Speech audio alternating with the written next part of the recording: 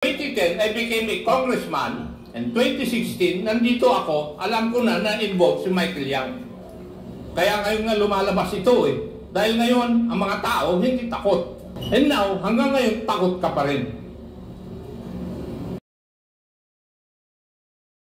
DG Wilkins, you mentioned that certain Alan Lin and Lee Wen-chong is not one and the same. Mr. Chair, kasi nakakuha ako ng... Hindi, ano lang po, yes or no lang po muna. Before you explain. Sa image identification... Do you confirm, sabi po, ang question ko say, do you confirm that you have a conclusion that Lee Wen-chong and Alan Lin is not one and the same? Yes or no lang po? Sa image identification, Mr. Chair, I confirm na hindi sila pareho. Nakatanong, dito, saan na ba nakita mo? Yes, Mr. I have that. Actually, Mr. Chair, ako yung gumawa ng image na yan eh. Yung nasa inyo ngayon, yan yung ipinresent ko, Mr. Chair, sa Malacanang. So, pinagkumpara ko lang naman yung dalawa, Mr. Chair. Napakalaki ng diferensya. Ganito po, do you have an holdings during your time with Alan Lin? Kamakin, Mr. Chair. Do you have holdings with Alan Lin and Lee Wen-chong? Yung kay Alan Lin, Mr. Chair, yun yung involved siya dun sa clandestine laboratory ng Cavite. Kay Lee Wen-chong, Mr. Chair, wala akong idea. Hindi, kaya nga eh. Kaya nga, just like sa kay Micheal Yang, huwag muna mag-conclude.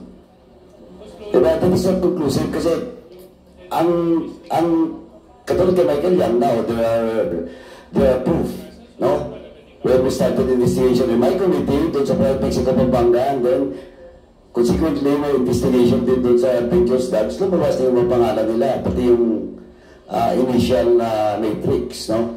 Kaya, punta sa dulo din yung Micheal Yang, which is connected with Edita Yang and Willie Ong, doon po sa warehouse na recover. Yes, Mr. Kaya, I suggest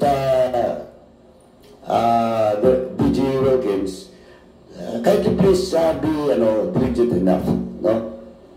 Ingat lang po sa mga statements natin. Yes, Mr. Chair, sa ngayon, with what happened sa Congress, I believe Micheal Yang is in... No, I'm talking about Micheal Yang, tapos na po yun.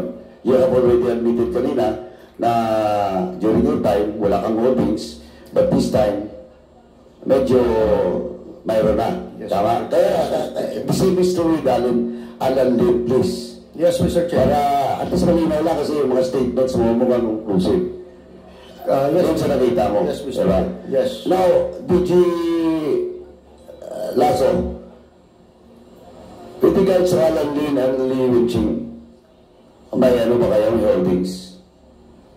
Your Honor, we were able to talk to a confidential informant. He's a reliable informant. When he talked to us, he hasn't even seen the presentation of Colonel Asierto before the Committee on Dangerous Drugs. When we took down what he was telling us, it confirms to some of the statements of Congressman Asierto. So, Colonel Asierto. Sorry, Colonel Asierto, Your Honor. Like for example, Your Honor, according to our informant, Alan Lin, whose picture was identified by Ms. Rose Lin as his husband, her husband rather, uses the names of Alan Lin, Alan Lim, Jeffrey Lin, Jeff Lin, Ayong, Wei Xiong Lin, Lin Wei Xiong, Lin Wei Xiong, Wen Li Chen. Mr. Chair, is Rose Nono Lin listening to what General Lasso is saying? Are you listening to what General Lasso is saying? Sorry po. DG Lasso, kindly repeat the holdings that you have with regards to Alan Lin and Lee Wen-chong. Yes, Your Honor. According to our informant, who is a very reliable informant. Alan Lim uses several names. Alan Lim, Alan Lim, Jeffrey Lim, Jeff Lim, Ayong, Wei Xiong Lin, Lin Wei Shun, Wen Li Chen. These names all are confirmed by the different statements being heard over before the Quadcom now, Your Honor. Have you coordinated with other intelligence agencies, especially the ISAP and NICA, with regards to the identity of the mentioned names? No, Your Honor, because they have no holdings. We don't have holdings. PNP also doesn't have holdings on these names. So we just relied on this informant that we had. And later on, when Colonel Asiato came out before the Committee on Dangerous Drugs, nagtugma po. So naku-confuse po talaga tayo. But we're only talking of one and the same person. Alan Lin na kinonfirm ni Mrs. Rose Nono Lin na husband niya. Okay, Mr. Chairman, at least may initial na information na tayong hawak. Now, Ms. Rose Nono Lin, yes, you mentioned that your husband is a Chinese national, di ba? Yes po. Okay, so he is based in Hong Kong. Yes, Mr. Chair. When was the last time that he traveled from the Philippines going to Hong Kong? May 2024 po, Mr. Chair. May 2024, and until now, hindi na siya bumalik. Hindi pa siya nakabalik. Yes po. In your information, based on your discussion, is she familiar with the investigation going now with the Quadcom? Alam niya po. Alam niya. So, most probably, if we issue a show cause order for him today, he might be present to the next hearing. I don't know po, Mr. Chair. Hindi ko po masasagot. Husband mo yun. Mr. Chair, hindi ko naman po hawak yung isip ng husband ko. Hindi ko po alam kung ano yung isasagot po niya. So, anyway, so you confirm that Hong Kong based siya? Yes, Mr. Chair. Siguro naman kung Hong Kong based siya, he has some, except for the passport, he has some government ID in Hong Kong. Yes, Mr. Chair. Ano yung mga IDs niya? May driver's license po siya. Hong Kong issued. Yes po. Ano pa po? May Hong Kong ID po siya. Hong Kong ID din. Yes po. Yan Ano lang po si ang Chairman, alam ko. kindly submit na lang po all the identification cards, government IDs of your husband in Hong Kong. Kindly submit po sa Committee Secretary. Just to confirm po. Yes, Your Honor. Ms. Lin has committed that she will submit the documents requested by Congresswoman Jinky with respect to the identity of Mr. Lin Wei Xiong. Yeah, but I have heard also that the Honorable Luis Ro asked for the birth certificate. But what I am asking now is the government ID issued to the husband of Rose Nono Lin in Hong Kong. And you mentioned about the driver's license. Ano ba po? Driver's license po and then Hong Kong ID po. Please submit na lang po sa committee. Thank you, Mr. Chairman. Okay, thank you, Congressman Paduano. And last, to interpret... Mr. Chair, very quick. Just to complete the documents which are being requested. Just make it quick, Congressman. Yes, Mr. Chair. May I move that we request also with the Bureau of Immigration for travel records for the past 10 years of 1 Alan Lim, 1 Wen Li Shen, and 1 Wei Shun Lin. Thank you, Mr. Chair. Thank you, Congresswoman Jinky. Comsec, please take note and coordinate with the agencies concerned. Now, the last to recap the... Your Honor, Yes. according to our informant, we don't have information that he uses a Chinese passport. But he is Chinese, obviously. But to our informant, he holds a Vietnamese, Burmese, and Cambodian passports. He holds 3 passports. According to our informant, Your Honor. This Alan Lim. The same, yeah, Alan Lim. Okay. He was never mentioned to be holding a Chinese passport. So are you saying, DG, that pagka pumapasok siya rito, ang gamit niya any of these three passports? Possible. But using the same name? It doesn't. The informant did not mention the names that he is using in the 3 passports that he named, Your Honor. We will probably coordinate with the Bureau of Immigration. Thank you for that information. Now,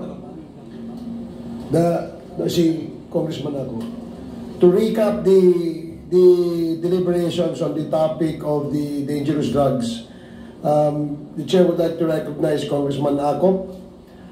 You have 10 minutes. Thank you, Mr. Chair. Before I proceed, may I ask Madam Lin? Yes, Mr. Chair. Is your husband charged with any criminal offense? No, Mr. Chair. No, then therefore, there's no reason for him not to be able to attend the hearings of this committee. Tama po ba? Yes, Mr. Chair. Tama? Yes, Kung wala Mr. siyang kinakatakutan, dapat umapir siya rito, as you are claiming. Tama po. Yeah. Thank you. And therefore, if we issue an invitation, we can course it through you. Pwede po. Pwede. Ang hindi mo lang sinisiguro kung tatanggapin niya at dadalo siya rito. Tama po, Mr. Chair. Ay di sabihin mo sa kanya na Juan, huwag ka nang umuwi rito sa akin. Hindi mo ba pwedeng sabihin yun? Mr. Chair, baka totohanin nun at huwag na uuwi dito So sa takot ka, naiwalayan ka. Mr. Chair, kawawa naman po yung mga anak ko. Thank you. Biro lang yun, Iha. Is Colonel Asierto still with us? Ed, are you still with us? Yes, sir. And yes, when did you make that controversial report? I think, sir, is September 2017. 2017. Okay. Thank you. I'll get back to you. Now, Yes, sir. Mr. Paul Gutierrez, still around? Yes, Mr. Chairman. Doon sa interchange ninyo, either you or Mr. Guban would be lying. Tama po? Kasi wala naman kayong witness na magsasabi o ipapakita na ikaw ang nagsasabi ng totoo, di ba? Tama po, Mr. Chairman. So kami na nandito ngayon, sa committee na to, we rely on the, shall we say, reasonableness of your answers. Tama? Tama po, Mr. Chair. Tinanong ka kanina, in your more than 10 years of covering the Senate, ang sagot po ninyo minsan nyo lang nabisita yung isang witness na contempt at na-detain. Tama po? Tama po, Mr. Chair. So, there must be something special para bisitahin mo si Mr. Guban sa kanyang detention center. Tama po? Tama po, Mr. Chair. Yes. So, para sa akin, I would go with the conclusion of the Honorable Pimentel na I see no reason why you should go there just to get a scoop as you have reasoned a while ago. Yes. Have you worked under Mr. Benny Antiporta? No, Mr. Chairman. No. Pero parehas kayo nag-practice sa media. That's right, Mr. Chairman. Thank you. Mr. Antiporta, kayo po bang may-ari ng kwan?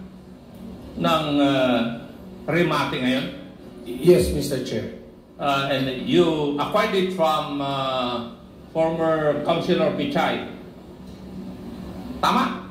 Ay, Congressman Pichay. Yes, Mr. Chair. Yes. Pero kayo po, bilang media practitioner, just like maybe Mr. Paul Gutierrez, nagpapatrolya rin po kayo, bumibisita sa customs. Would that be correct?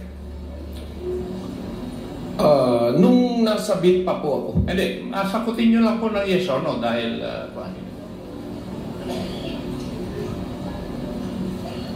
tama po?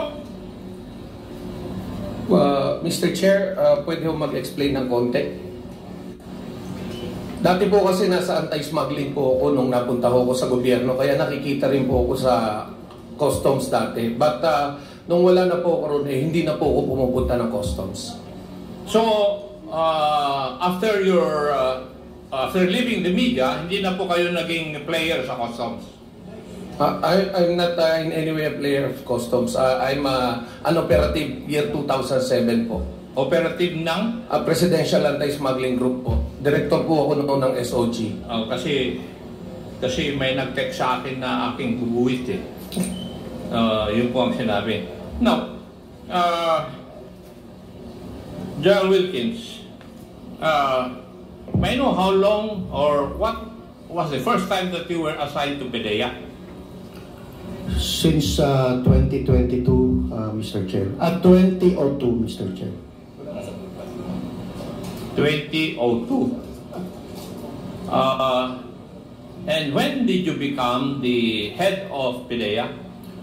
2020, Mr. Chair. 2020. Okay. Thank you. Kasi, itong istoryang ito ay isang istorya ng 5 magkakaibigan na parehas ang trabaho. They were working for government. Si Colonel Asierto, si Captain Perote, si Colonel Fajardo, Mr. Guban ng Customs, at isang PNCO named Jerry. They knew each other because of their work, but because of a life-changing report made by Colonel Asierto, where he made some allegations insofar as the former mayor and former president is concerned. Would that be correct, Colonel Asierto? Yes, sir. Yes. May I know why you made that report? Because that is my duty, Your Honor, Mr. Chairman. As a police officer, I received an information, raw information. I validated the information, then after validation, I made the proper report. And in that report, you alleged that former President Digong was connected with individuals connected or involved in illegal drug activities. The persons you were referring to were a certain Mr. Micheal and Mr. Alan Lim. Would that be correct? Yes, Your Honor, but on my first report, there is no mention of the name of President Duterte. The name of President Duterte was included on my second report that I submitted to then Chief PNP Oscar Albayalde.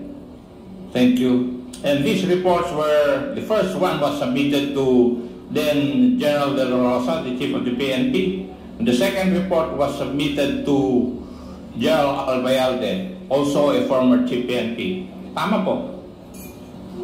Yes, sir. Tama po, sir. And would it be correct na because of that report, former President Digong's reaction was to publicly condemn you, even calling for your death and for associating him with illegal activities, including the alleged sale of 1,000 plus AK-47s to the New People's Army. Would that be correct? Yes, sir, including the 10 million bounty on my head. Yes. And therefore, would you agree with me that that statement implies a personal vendetta against you for your allegations? Yes, sir. And because of that also, na-filean ka ng kaso for the sale of the AK-47s and for illegal drugs? Yes, sir. Thank you. Now, we go to the role of Jimmy Guban. Jimmy Guban, you're the Customs Intelligence Officer working with Colonel Acerto, Captain Perote, Colonel Fardo. Tama po? We are working together, Your Honor. Abi ka pardon? We are working together, Your Honor. Yes. Kasi isa yung linya ng trabaho nyo. Opo, Your Honor. But because, according to your statements dun sa unang hearing na napunta ka sa dito, sinabi mo na because of fear, inamin mo dun sa hearing, dun sa Senate, na you accused Colonel Acerto masterminding a 13 billion shabu shipment in magnetic lifters. And you testified that Acerto facilitated the shipment but later tipped authorities to intercept a part of it. Would that be correct? Yes, Your Honor. Yes. And because of this, that controversial report of Colonel Acerto, your colleague, si Captain Perote, a retired investigator, was allegedly killed due to similar reports he filed implicating Mr. Yang and Mr. Lim. Colonel Acerto, would that be correct?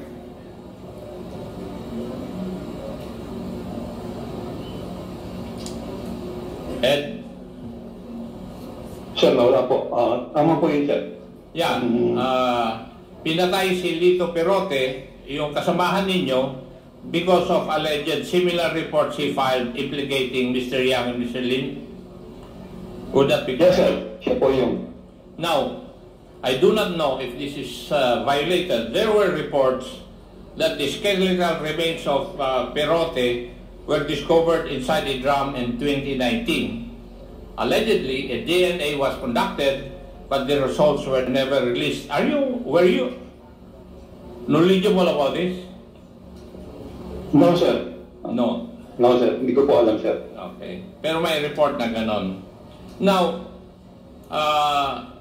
Colonel Acerto, you joined the anti-illegal drug task force of the PNP in 2003. Tama po?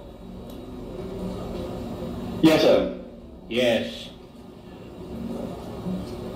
And this task force was made because wala na yung NARCOM because of the PNP law passed in 1990. Tama? Yes, sir. Yes, sir. Tama po, sir. Yes. And you stayed with this task force up to 2017. Actually, sir, was relieved 2012. Then I returned on sa 2017, sir. Yes. As the Deputy for Administration. Yes, sir. Yes. Unfortunately, in 2016, the former mayor of Davao became the president. Yes, sir. And in 2018, because galit na galit siya sa'yo at nagkaroon ng allegations na involved ka sa drugs, nagkaroon ng Senate hearing in 2018. Yes, sir. Tama? And the accusations... Yes, sir. Yes, sir. And the accusations against you were the mastermind of the 13 billion shabu shipment in July, 2.4 billion shipment at the MICP or Manila International Container Port, stuffed inside abandoned magnetic lifters, and 11 billion of missing shabu suspected to be packed in similar magnetic lifters found in Cavite. Ito po yung charges sa iyo, di ba? Opo, sir. Yes, sir. And this was testified to also by your friend, Mr. Guban. Yes, sir, and I think he recanted, sir. Yeah, I know. In a court hearing, I was informed that Mr. Jimmy Guban recanted all his statements implicating you during that Senate hearing in 2018. Tama? Yes, sir. Now, may I know the reason why in one of your statements, sinabi mo na ang real drug lords are Mr. Alan Lim and Mr. Michael Yang? May I know the basis of your statement? Or how did you come to know about this? It was presented to me by my reliable informant, sir, na they are involved in the shipment of the illegal drugs, especially during the time of President Duterte. And all the drugs are coming through the Bureau of Customs. Thank you. And Gen.Wilkins Villanueva, you were with PDEA in 2002 and you became the head in 2020. Tama po? Yes, Mr. Chair. And during that state of yours, have you ever heard of the involvement of Mr. Michael Yang and Mr. Alan Lim sa illegal drugs? Only Alan Lim, Mr. Chair, and no Michael Yang, Mr. Chair. Up to 2022, when you became the PDEA head? Yes, Mr. Chair, kasi wala, hindi siguro, ko... sige. Kasi sir, wala ako natanggap na information, Mr. Chair eh. Ang napakahinang information nyo ng ng PDEA because in 2010, I became a congressman. And 2016, nandito ako, alam ko na na-involve si Michael Yang. 2016, Mr. Chair, is nasa Region 10 ako, Mr. Chair. Kaya nga, sinasabi ko nga, from 2002 up to 2022, nasa PDEA ka. Yes, Mr. Chair. And yet, you tell me na hindi ka man lang naka-receive ng information ng involvement ni Mr. Yang specifically from 2016 to 2022 dahil takot kayo na maglagay ng report na si Mr. Michael Yang ay involved sa illegal drugs. Why? Kasi alam ninyo na malapit siya kay former President Digong. Lahat naman kayo nun, takot yun. Takot kayo eh. And do not tell me na hindi totoo yun. Kaya ngayon nga lumalabas ito eh. Dahil ngayon, ang mga tao hindi takot. And now, hanggang ngayon, takot ka pa rin. Tapos pinagyayabang mo, you have a name to protect for your children. I do not believe that. Thank you, Mr. Chair.